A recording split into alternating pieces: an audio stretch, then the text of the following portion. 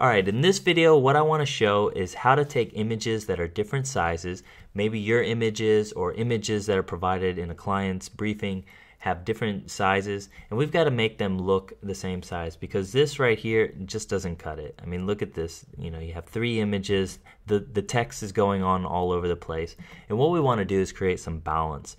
And to do that, what we're going to do is resize the images. So as you can see here, the images are all going to display with the same width and height, and this allows the text that goes below to be very nice. And as you can see, a final product here that has been created is that you have several boxes.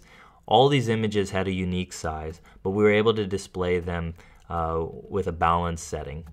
So to do this, I'm going to show you how to do it within Photoshop, so let's get to it.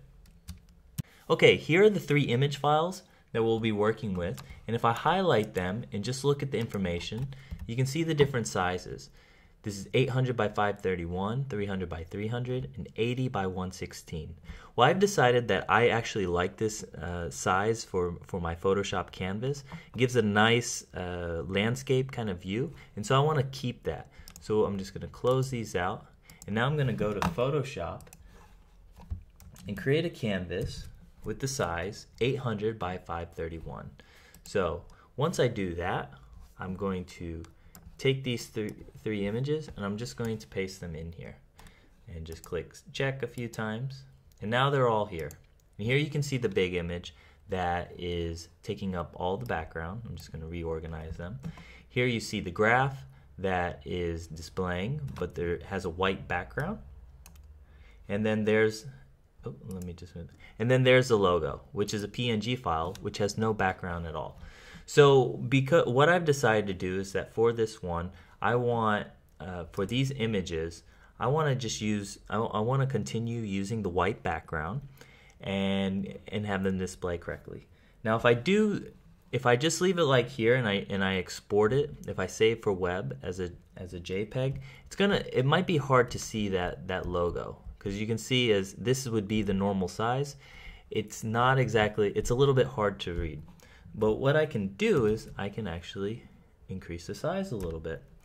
And normally this is something you wouldn't want to do because the quality of the image might look a little blurry.